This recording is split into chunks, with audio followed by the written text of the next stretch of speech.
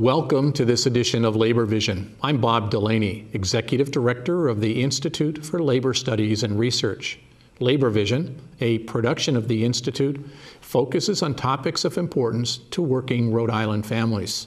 We hope you enjoy this evening's edition.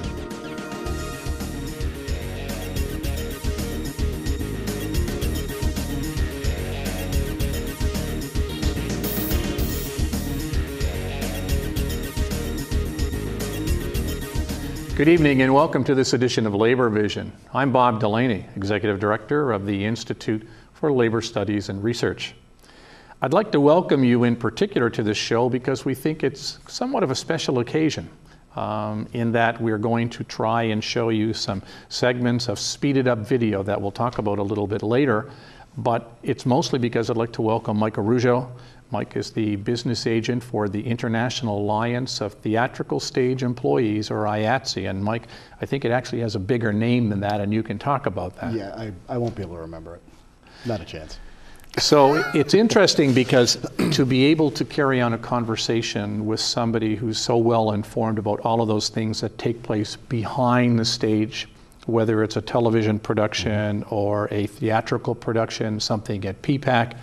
And so I'm really looking forward to this conversation because I think that you have a rich history to bring to the table in a conversation because you're originally from Rhode Island, you spent some time on tour, came back home, and really are being very effective in supporting the growth and the development of the union, supporting the workers within your union, but really helping to inform the rest of us about the work that you do.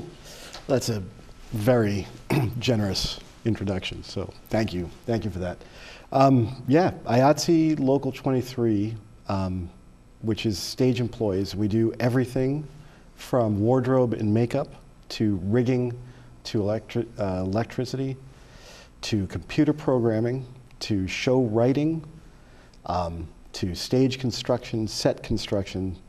We're one of the last true industrial unions where we represent every aspect inside the industry. Well, it's interesting because I remember on a number of occasions, but in particular, Jay Leno's last show. Oh, yeah, that's right. He was very clear about it being a union show, and he was so supportive and so thankful to the members who were unionized employees that made his show run successfully for so many years. That's right. IA Local 44, studio mechanics. They're part of the International. Well, that's pretty cool. Tell me a little bit about what you've done. You've been in Texas and New York. You're back in Rhode Island. Sure.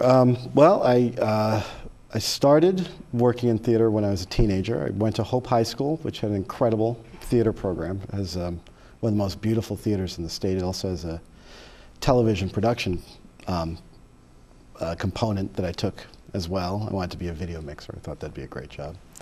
And from there, they closed the program when they cut the budgets. And so in order to keep doing it, I went to work. So at around 16, I decided to work in theater, and I moved to New York, and I worked at the Delacorte for a little while. And then I came back here for a couple of years and worked at ASU 20 for a little while. Then I went to Texas and worked at the Live Oak Theater there. I worked at the Berkeley Repertory Theater for a little while, and Trinity Rep here, came back here, and toured with various musical acts over the years. It's been a good 25 years of theater. Well, you've touched on so many highlights just in hearing that, and the thing that enthralls me the most is the conversation about Hope High School. Yep. Because I think in many ways, with the cuts that are coming to education, so many people claim that the creativity in education is going away, that we're spending so much time on standardized testing, that the art and the craft of teaching and the issues around creativity and problem solving are going away. And having been a high school teacher for more than 20 years, I can truly appreciate the impact that creativity and those kinds of programs have on developing students, and how unfortunate it is, like you say, that you had to move away. Right. No, my experience at Hope, as well as the friends of mine who went to Classical and Central, even LaSalle, had incredible experiences in their theater, in their performing arts programs. For a technician, because not everyone wants to be on stage. For some people, the construction and solving the problem is really where your passion lies. And Hope High School provided that in a very real way. The teachers were incredible, all the instructors. the facilities were amazing, and they left us to our own devices. They said, if you want to produce, produce. From set construction, where if you're not a carpenter, you'll become one, to hanging lights. If you're afraid of heights, you won't be. And to actually learning how to facilitate a process. And that's really what a stagehand does, is that we're the technical aspect, the thing that makes the end product happen. Is that otherwise, a performer is just a naked person sitting in the dark. Well, it's interesting, even when we were talking about the name of the union, and that's the kind of the International Alliance of Theatrical Stage Employees is the short form of it, because it is such an inclusive union of those people who, you know, climb the rigging or steel. Well, I've often heard you say, if there's a steel worker that's out of work, give you a call. Yeah, give us a call, absolutely.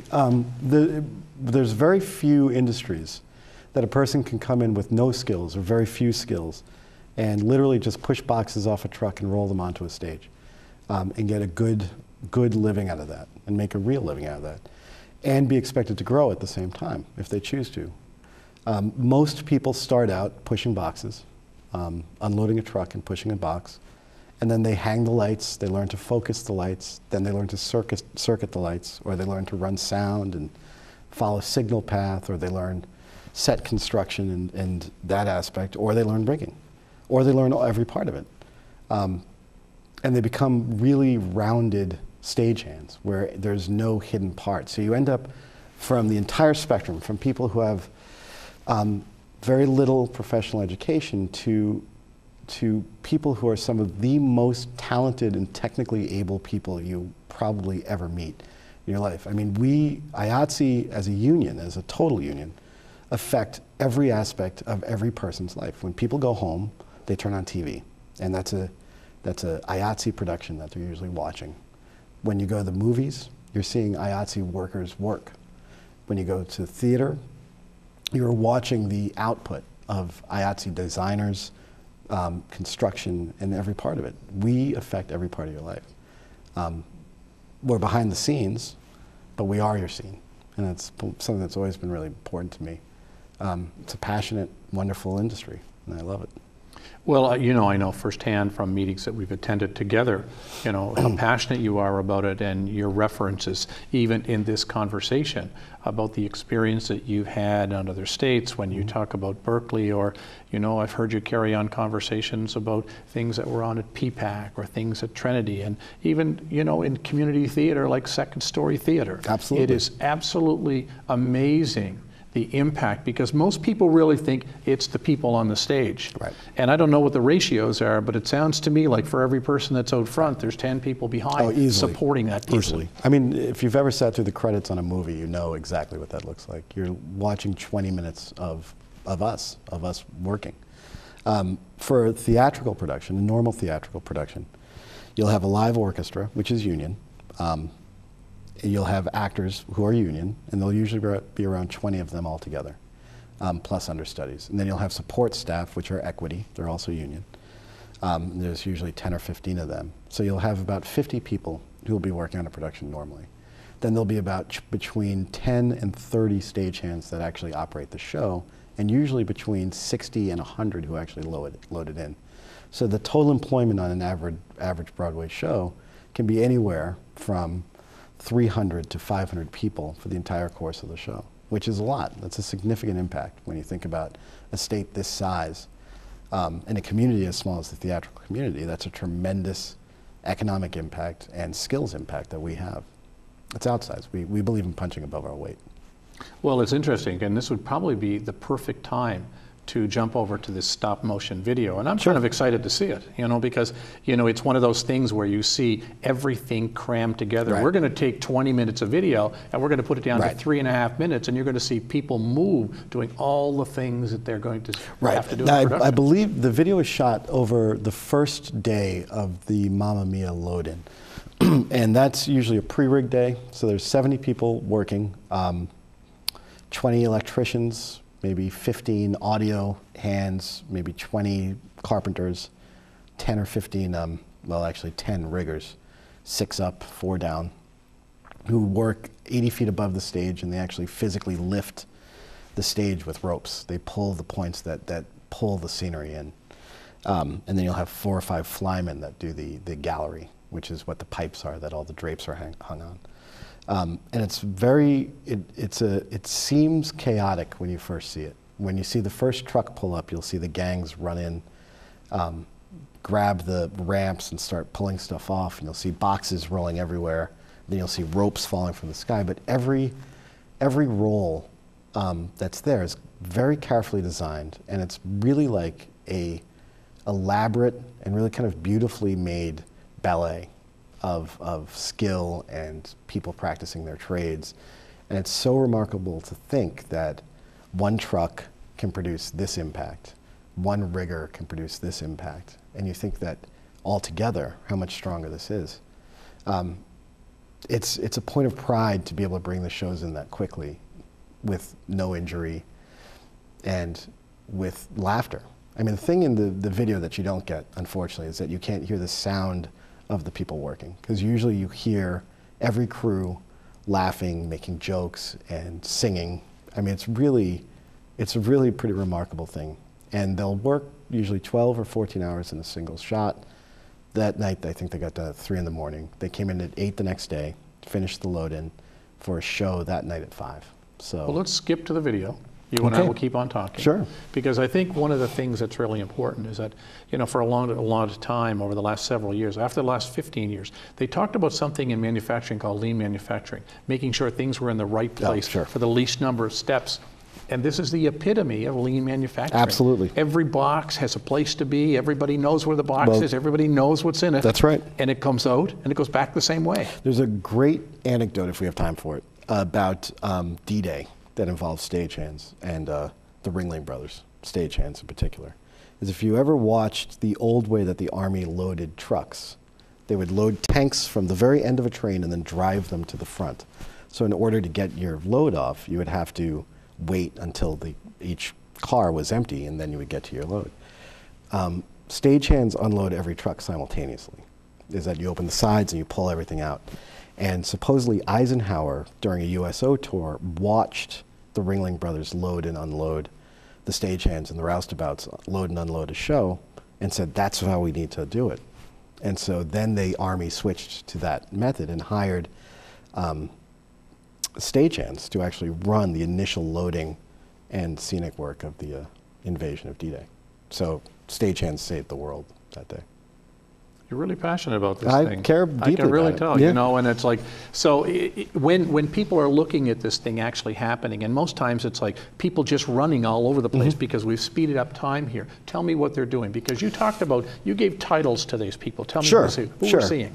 The first crew you'll see is a load gang, which will get onto a truck and they grab a ramp, and then you'll get loaders or pushers who take the boxes and they deliver them to the precise spot that they need to be in. So if there's a front of house box, which means the box that goes into the audience, which will be an audio box, the pushers will take that box off, contact an audio person, and they will walk it to their position, unload it, and then they will go back. And then the electricians will take each section, stage left and stage right, there are 2 different gangs, upstage and downstage, and they will divide each box working downstage to up, so that way they close off the door at the very end. The carpenters are usually the last group that you'll see coming in, laying the floor, because you need to have nice flat surfaces for all the boxes to roll. So the order of loading is the key. So the boss loader, or the head carpenter, who at PPAC is actually the president of the union, Billy Brackett, is so expert and so adept at this that he knows practically by instinct, by the sound of which box is coming off the truck, where that box needs to go. Like if it sounds heavy, he knows that's probably audio, and that means it probably has to go down left or down right. Or if it sounds rattling, then he knows it's probably lights, in which case it has to wait for a pipe and a flyman, so we'll put those crews together. Riggers go up during that process, and they'll drop the ropes in, and they'll pull chain motors up, which are usually 1 or 2 ton motors. They weigh about 80 or 90 pounds each. Just the chain, and then the motor body weighs about 50 pounds, and they'll physically lift each one of those motors up into the grid.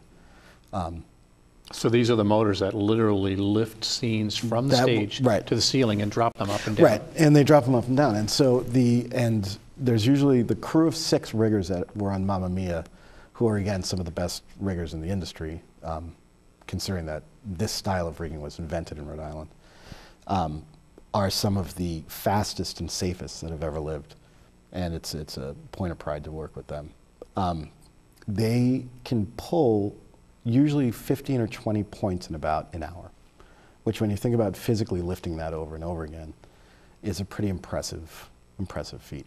So now all of those people that you're talking about, they live here in Rhode Island. They stay here. For the most part. It's not like the riggers and the flyers travel with... No. I mean, we're itinerant a lot, because in order to really maintain a living, you have to travel a little bit. Okay. But usually we try to stay within 50 miles.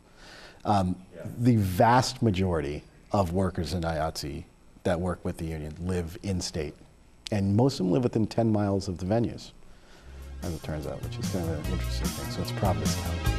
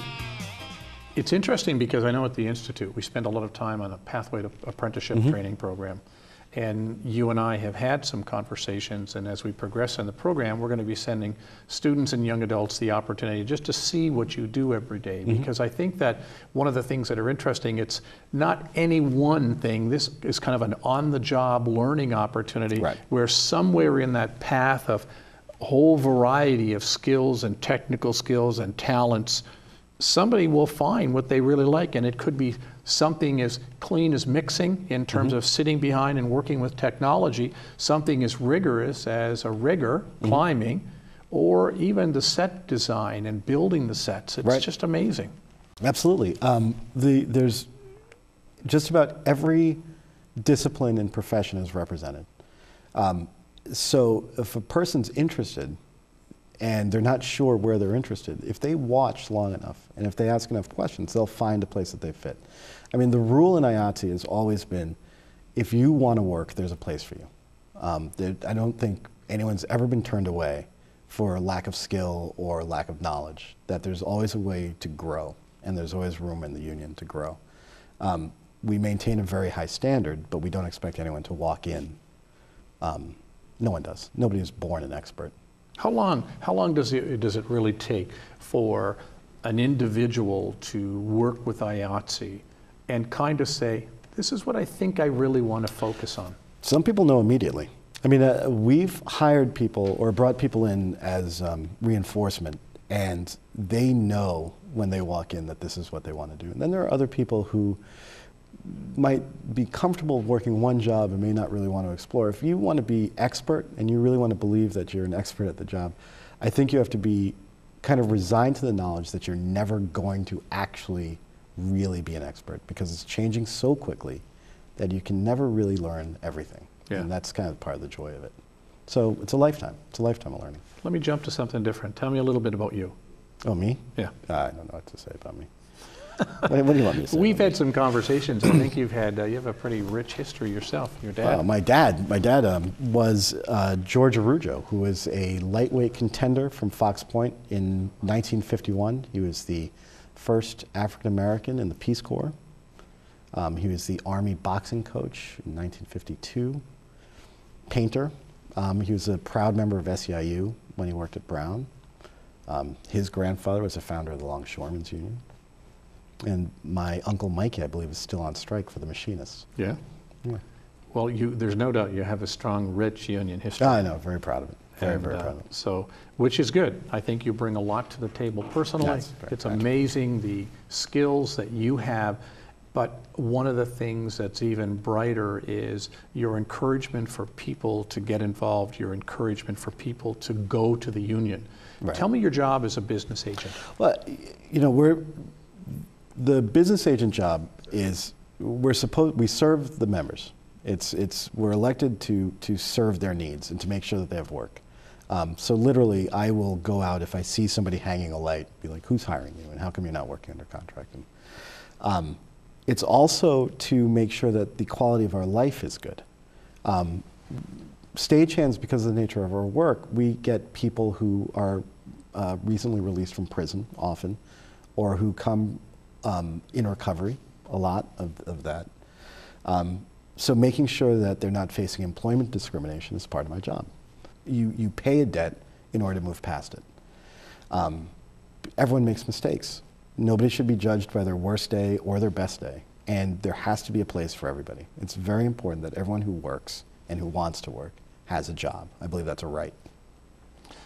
Moving to this international union, and I don't think many people realize the vastness of organized labor in terms of the international crossover, the ability for people who are unemployed here, not just to drive across the United States to find a job, but to go into Canada and vice versa. Absolutely, absolutely. I mean, the role of a union is to, one, protect the industry and protect the trade, but also, most importantly, to protect the worker and provide access. The first person that someone should be calling when they're traveling and when they're looking for expansion, or if they need a change in their life, is they should be calling a union that they're interested in the trade that they're interested in. I would encourage everyone to call IATSE because we cover everybody. But obviously, if somebody really feels strongly about learning to be a pipe fitter, they should be calling the pipe fitters. If someone wants to learn to be an electrician, they should be going through the union.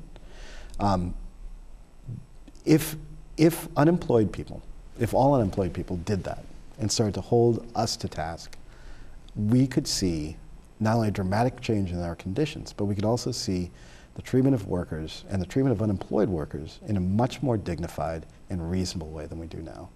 People should not be afraid to cross borders, and people should not be afraid to ask. Well, thanks, Mike. I truly appreciate you. I appreciate the contributions you have made to your union, the contributions that you have made to the performing arts in Rhode Island, you and IATSE. And our guest this evening has been Mike Araujo. Mike is the business agent for Local 23 for the International Alliance of Theatrical Stage Employees. Mike, it's been a pleasure talking with you. Thank you. I hope people enjoy the show, and I hope they enjoy that crunch of what you described as the work that you do each day. Thank you for having me. I really appreciate it. Thank you.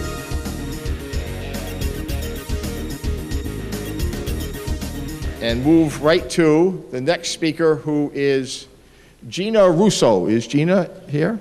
Gina is the president of the Station Fire Memorial Foundation, which again is working with the Rhode Island building trades to build a memorial at the scene of the station fire. And Mike Sabatoni has been working with her and felt it would be important for her to have an opportunity to speak to the whole labor movement about what she's doing. Welcome. Hi, everyone. So I guess I should let you know I am a union member. I'm a local 251 for about 20 plus years now. And honestly, I have my job at Rhode Island Hospital because they saved it for 3 years after the station fire. So proud of them, proud to be a Teamster. So I am a survivor of the station nightclub fire. I'm burned over 40% of my body, spent about 11 weeks in a medically induced coma. When I woke up at Mass General Hospital, I started at Shriners Children's Hospital in Boston, made my way over eventually to Mass General, and then finished at Spalding Rehab. After 4.5 months, realizing that life was completely different, a fiance died, he never made it out of the building. There was a reason why I was still alive. and I could either sink and not make anything out of this new life I was given, or I could rise above it. And I chose to rise above for the 2 little boys that I had to raise, who are now grown men and doing incredible. But one of the promises that I made 10 years ago was to build a memorial so that our 100 angels who passed away on February 20th, 2003 would be honored, and that their families would have a beautiful place to go to. With the help of many great people in Rhode Island, Mike Sabatoni, I can't even thank you enough. You brought us all together, Gilbane Construction, Building and Trades. We are honored that you care so much about all of us and our 100 angels. But it's a mission. 2.5 years ago, when I went on to the board of the Station Fire Memorial Foundation, I went on as the secretary. A year later, Mr. Raymond Villanova, who owned the land, heard me on one of those talk radio shows you mentioned earlier, the Dan York Show, talking about how I respected him and wanted to welcome him into our world. He, at that point, was not ready to turn over the land. He hadn't trusted anybody, but he heard me speaking, and speaking loudly enough that he called a few days later, had his attorney get in touch with us, and the land was ours. I was incredibly proud of that. I'm glad to be a part of that, because it meant that part of my promise was being fulfilled, that we now owned the land, it was safe, it was ours. But now we had to build it.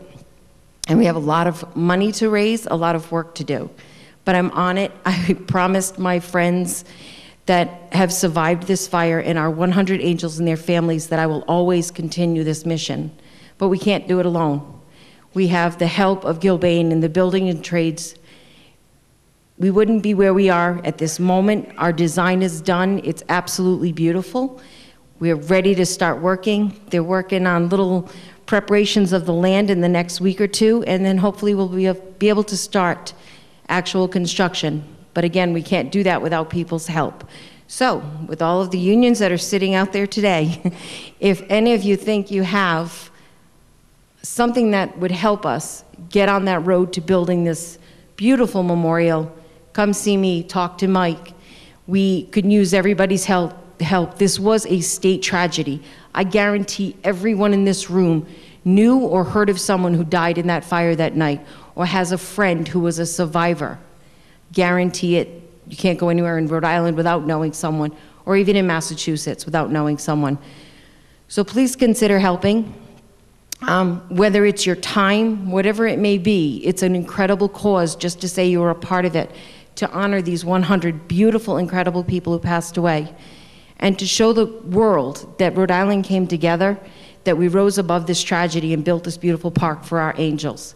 I want to thank Mike and the organization for inviting me here today. If anyone has any questions, if they'd like to talk to me, I'll be hanging out in the back. But thank you all for letting me come here tonight and take up some of your time. Enjoy the rest of the night. Thank you.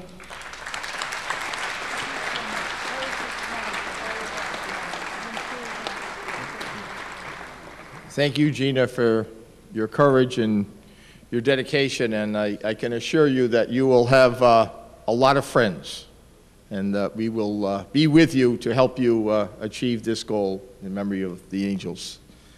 Thank you for joining us for this edition of Labor Vision. We appreciate your input and encourage your comments. Labor Vision can be seen on this channel 3 times each week: Tuesday at 7 p.m., Thursday at 8 p.m., and Saturday at 5 p.m.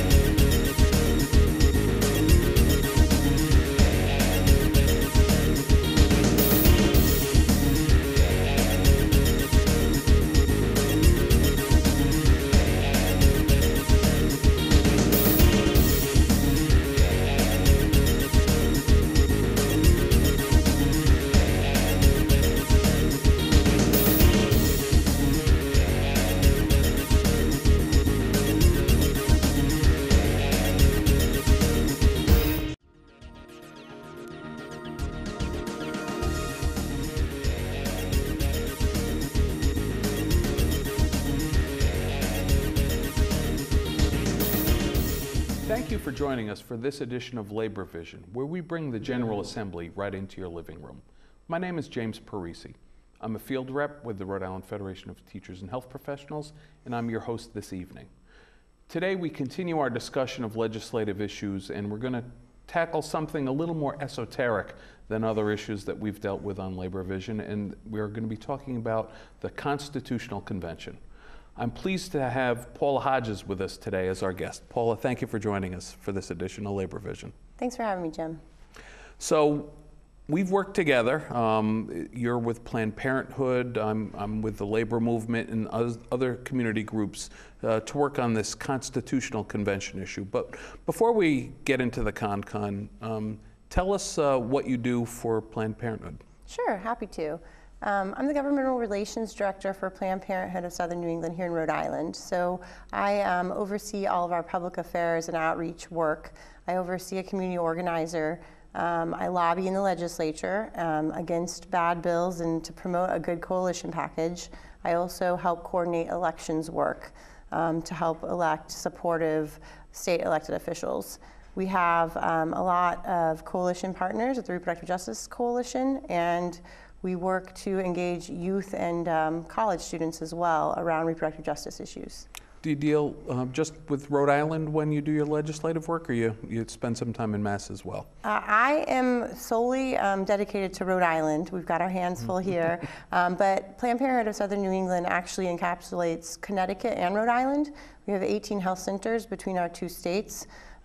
We serve over 70,000 patients annually between the two states, and we have one health center in Rhode Island on Point Street. So how long have you been with Planned Parenthood? I am approaching my 2.5-year anniversary here in the Ocean State.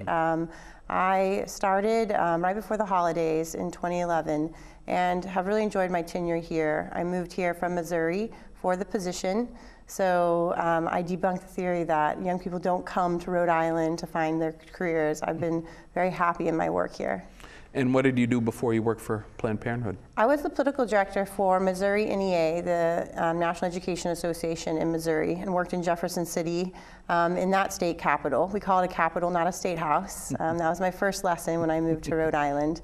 And did a lot of political coordination, especially around school board elections, because in Missouri, collective bargaining is left to the school districts to determine. So you have to elect supportive school board committees in order to have collective bargaining agreements. So you've always worked on the intersection of legislation as well as politics. Yeah, that's become my niche, and it's definitely an exciting field to work in.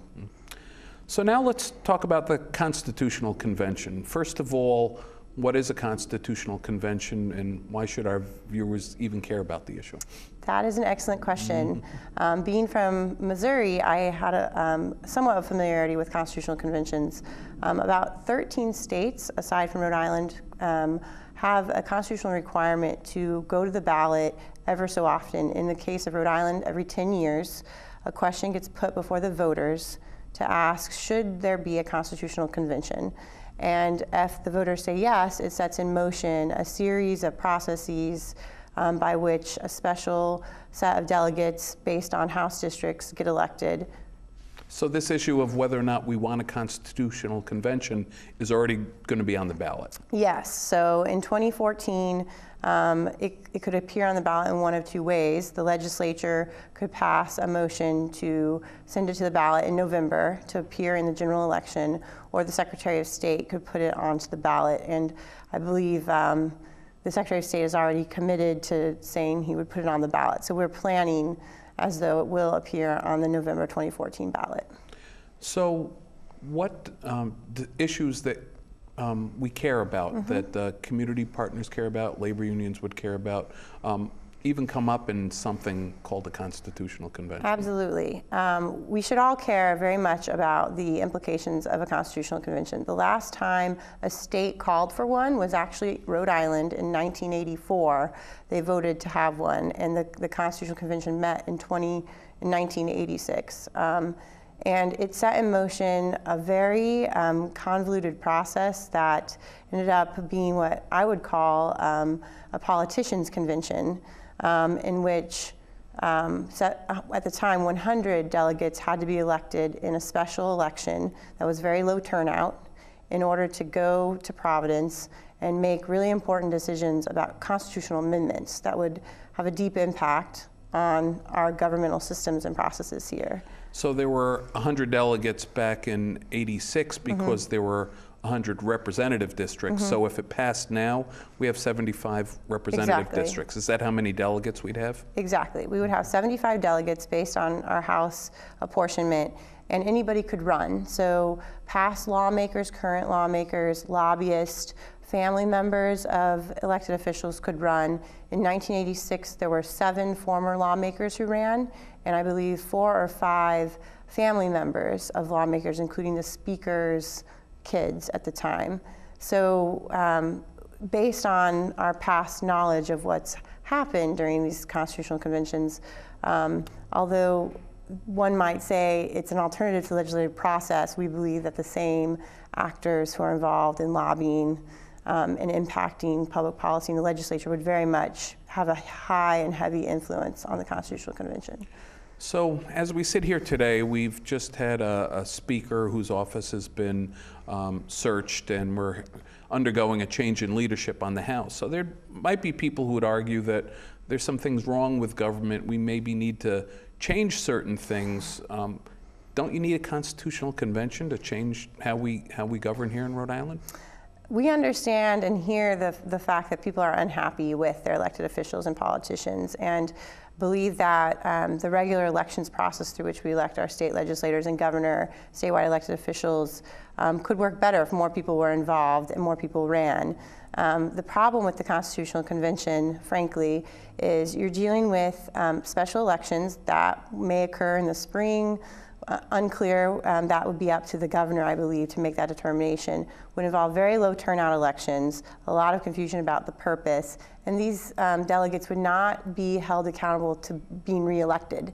They go in, they have their convention, and then they're done. They can wash their hands of it. So the accountability that we believe we have over our current legislature doesn't even exist for the Constitutional Convention. I imagine some special interests with deep pockets could have a whole lot of influence over who's elected delegate in a small state like Rhode Island with just 1 million people. Absolutely. My background in Missouri was working against ballot initiatives, and we saw untold millions of dollars coming in to fight citizen or to promote what are called voter initiatives. The Constitutional Convention would be kind of like a voter initiative process, but on steroids, in that they are unlimited in what kinds of topics they can take up. So in 1986, unfortunately, reproductive health and abortion were at the heart of the convention, and they attempted to put one of the first personhood amendments in the country on the ballot, and they did. They put it on the ballot, and the voters voted it down 2-1 after a very intensive campaign. What we know and what we're seeing in other states where there are voter initiatives, we're seeing minorities and women really being negatively impacted through these processes, and we believe that any out-of-state interest or in-state interest that has hundreds of thousands of dollars laying around could influence to get constitutional amendments put on the ballot, especially in light of Citizens United, the Supreme Court decision that said corporations are people and they can spend an unlimited amount of money to influence elections. I just believe that the Constitutional Convention is a great risk for our civil liberties, for reproductive rights, for labor, certainly collective bargaining rights, and a whole slew of other social issues. I know the labor movement has seen in recent years in states that have voter initiative, ballot initiatives that deal with right to work, ballot initiatives that deal with paycheck deception and whether or not you can even have dues deduction if you work in the public sector. There's all sorts of threats to worker rights in ballot initiative states. Is that important when you think about whether or not we want a constitutional convention here in Rhode Island? Absolutely. I think some people will say, well, this isn't the same as voter initiative. No, it's not. But once you convene a convention, you can't limit what they're going to put on the ballot. And frankly, if I were an out-of-state special interest who wanted to pass right to work or paycheck deception, it would be a pretty good bargain for me to come in, influence 35, 40 delegate elections, get people into a convention, and then get these constitutional amendments out there in one fell swoop. It is a very discerning process, I think, and a lot of people assume that good-spirited government reformers are going to run for these seats and win. And what we know is politicians who are expert at running elections will be the ones with the upper hand in running for these delegate seats. And having the backing of special interest will certainly sway what topics they take up in our convention. So any kind of government reform can come out of a constitutional convention. Say I'm a person who wishes there was a more accountable assembly by going back to 2-year terms, for all office holders, and instead of just the assembly members, or something along those lines. What means can someone who wants to change how our government works make those kinds of changes without a constitutional convention? Yeah, I think there's a lot of confusion about how we can affect change in transparency in government. The number one way we can affect change is to elect progressive and supportive state legislators, House members and Senate members, and a governor. And actually, in recent years, when the state of Rhode Island has done some good government reforms, like shrinking the size of the state house from 100 to 75 and changing the term limits from 2 to 4 years for statewide office holders, that was done through legislative process. So where we can be heard on the ground in lawmakers' districts, they have the ability to do the right thing and make these reforms. And we can do that every year when we're in the State House. It doesn't have to wait for this decennial process. So the General Assembly can put things on the ballot, yes, and we can change our Constitution that way. And in fact, the recent years of the Rhode Island General Assembly says they're amenable to changing our Constitution. We've done it a few times, haven't we? Absolutely. So we certainly hope that that's the track we can take to make things better in the Ocean State. Again, having a constitutional convention can open up a really ugly can of worms. It's a costly process. It's for the state to have to fund this additional convention, but it's also will become a very costly process for our constituents, for women, for union members, retirees. It's a Pandora's box that we haven't seen open since 1986, and there's a reason for that, and there's a reason why there have been 26 statewide votes taken in other parts of the country where voters said no to this idea because they understood how dangerous this was. So the last constitutional convention in a state was in Rhode Island back in '86? Yes. Yep. Something to be said for stability, I imagine. Guess so, I suppose. So your organization has your set of issues. I know the labor movement has some serious reservations about the threats to worker rights with the Constitutional Convention.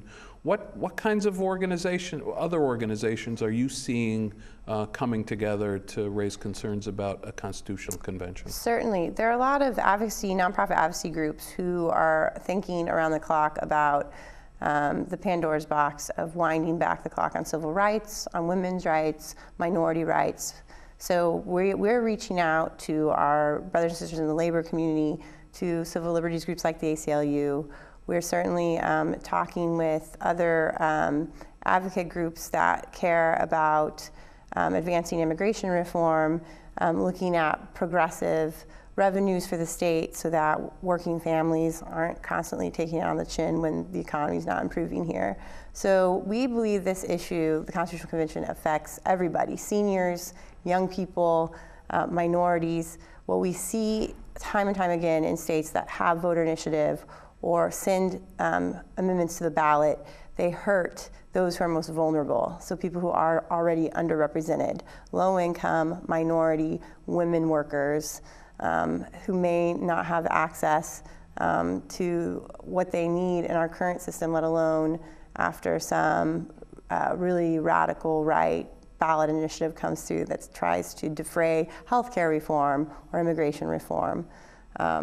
So that's who we're talking to, anybody and everybody we can, and we think at the end of the day there will be a broad coalition of diverse voices that will stand up against this. And when I think about what happened just last year in terms of the biggest bill that passed the Assembly was the marriage equality bill. Could something like that get undone at a constitutional convention? Absolutely. That should be front of mind for most people. I know that probably seems like ages ago when we passed marriage equality, not quite a year ago.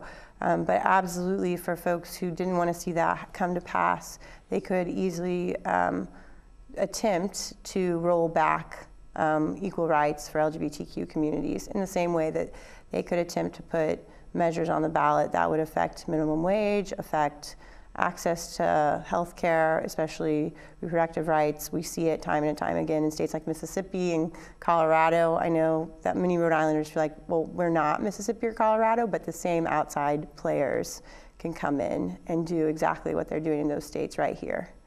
So if you're concerned about civil rights, worker rights, reproductive rights, whatever thing you want to protect, what's the best way to stop a constitutional convention from happening in the first place? It's a great question. Hopefully, if you're you are a union member or you're a member of one of our organizations, supporter of a community group, get involved, make your voice heard, contact your lawmaker and make your voice heard, but certainly vote on November 4th against the Constitutional Convention question and talk to your friends about it.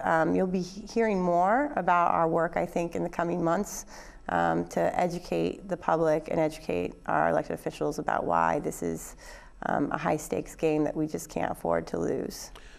I've got to imagine it's going to be a challenge getting voters' attention focused on an issue like Constitutional Convention when we're going to have a very active race for our governor, we're going to have a very active set of General Assembly races.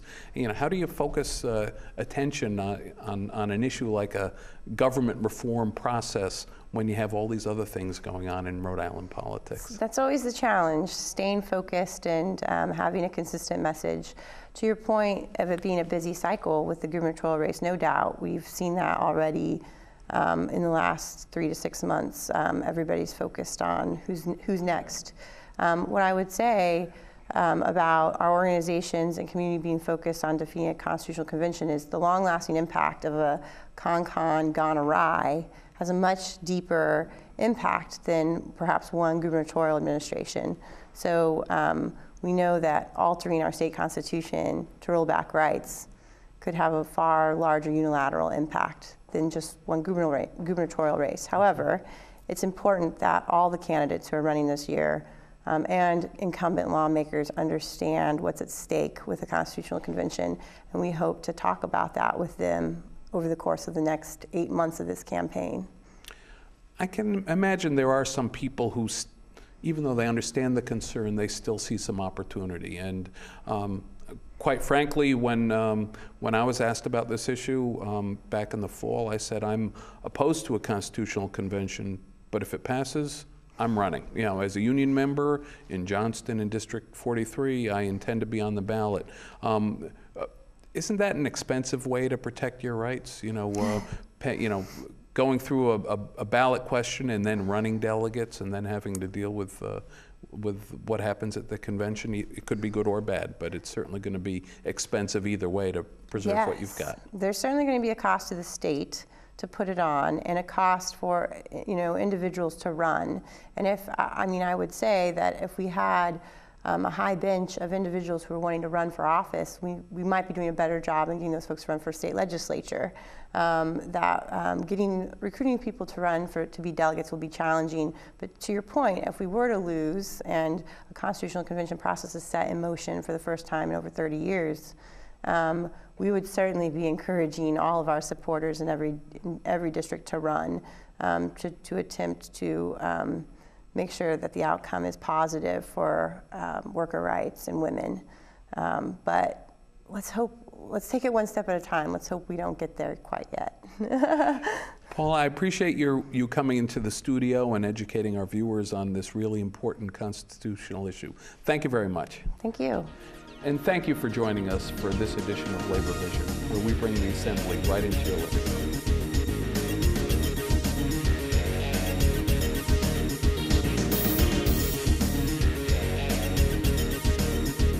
Well, we got a lot to do, so we got to keep fighting. And I've just got a few comments before we move along. I don't think it'd be appropriate if I didn't say a few things, but just have a few concepts to throw out at you. One is that we have to use our economic power in a much greater way than we do now. And what I mean by that is what we did here tonight. We have an event at a union facility that keeps union members working. You gotta pay your bills by mail. Don't use an ATM machine. Go to the Rhode Island Credit Union. Don't use a checkout, the automatic checkout in the supermarket. Keep somebody working. If you have a union office, have the trash removal in the office cleaned by union members. Make sure your printing's all union. Think of the economic power we have, 100,000 union members and their families.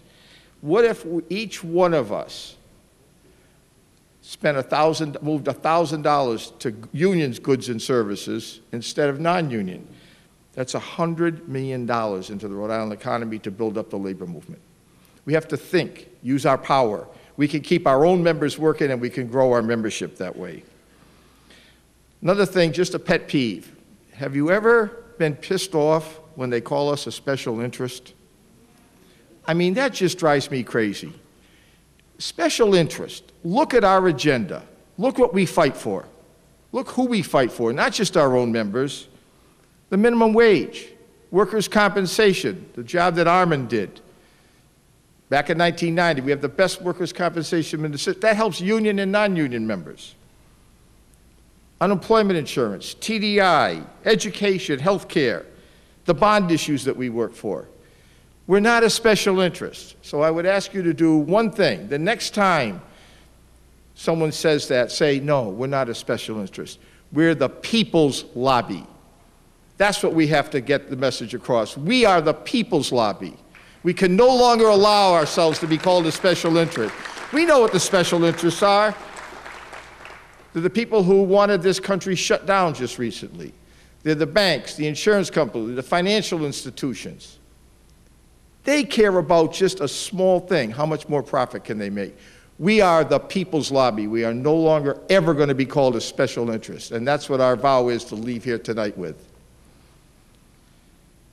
The other thing, and we say it all the time, but we have to remind ourselves about it. There is no middle class without the American labor movement. As we go, so does the vast majority of working people in our country, and we have to remind people of that. If we don't have a strong labor movement, this country will go to hell in a handbasket, and it's heading in that direction. We got to rebuild the labor movement because that's the only way we're going to have and maintain the middle class. I just want to say one thing about power. That's a word that a lot of people are afraid of. And they say we have too much power. Well, we know we don't because we live it every day. We see our members under attack. We see people losing benefits. We see what we have to do to maintain benefits. We do not have enough power. But I'll tell you, when we are going to have enough power, and when we realize our power, and that is when every single worker has a good job, with a good wage, with a good pension, with good health and welfare benefits, a safe and healthy workforce, dignity and respect, and a voice on the job. When we get to that point, we'll stand up and say, yes, we have the power that we should because it's for everybody. And the other thing sometimes we forget is we're in a fight every day. We're different than a lot of groups. We are the only group left, in some cases, that can stand up to the concentration of wealth and power in this country. And it's our obligation to fight. And we're always going to be in a fight and a struggle, but it's for a righteous cause. Because we're not committed to the status quo. The easiest thing to do is just say, hey, everything's fine, leave it alone. But if you don't think everything's fine and you think things have to change, then we have to be in a fight. And if we're in a fight, sometimes it's not an easy thing to do, to have everyone kind of yelling at you all the time and telling you you're nuts and crazy and just leave everything alone. I just want to leave with a quote from Frederick Douglass, who was an abolitionist. And he kind of put it into perspective. Power concedes nothing without a demand. It never did and it never will. Find out just what any people will quietly submit to, and you have found out the exact measure of injustice and wrong which will be imposed upon them. And they will continue till they are restrained with either words or blows, or both. The limits of tyrants are prescribed by the endurance of those whom they oppress. That's the battle that we're still in. So we have to fight. That's our obligation. We owe it to those who came before us. We owe it to those that are going to follow us. We have an obligation to get up every morning and fight for our members and fight for the workers of this country and this state. And Steve hit the nail on the head about staying united. Now, over the next year, there's going to be a lot of people coming to knock on your doors. And they're going to be seeking our support, and they're going to make promises. They're going to be with us all the time. We know from experience that's not always the case. We're a federation, and the affiliates are independent to make their own choices. But it's always better for us to be united. And it doesn't happen unless we work at it.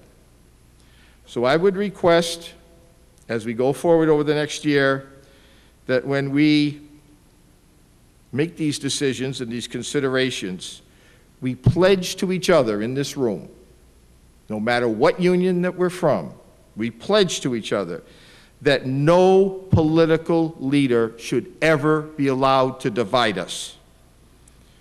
Though attempts have been made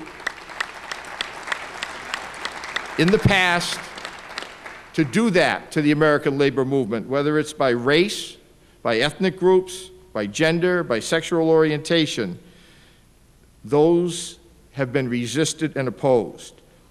Today, the flavor of the day is to divide us by the public sector versus the private sector.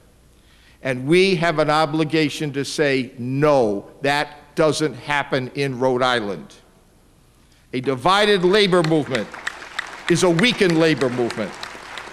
We cannot let it happen. That's our obligation to each other here. Some people are subtle about it, and some are more open, like the governor of New Jersey, who recently proudly said he's been able to divide the labor movement between the public sector and the private sector. So let's us, in this room again, say we are united as brothers and sisters. We're committed to a strong and a vibrant economy in Rhode Island, and we only get there when we are united. Thank you again for your vote of confidence, and I pledge to do that. Revision can be seen on this channel 3 times each week: Tuesday at 7 p.m., Thursday at 8 p.m., and Saturday at 5 p.m.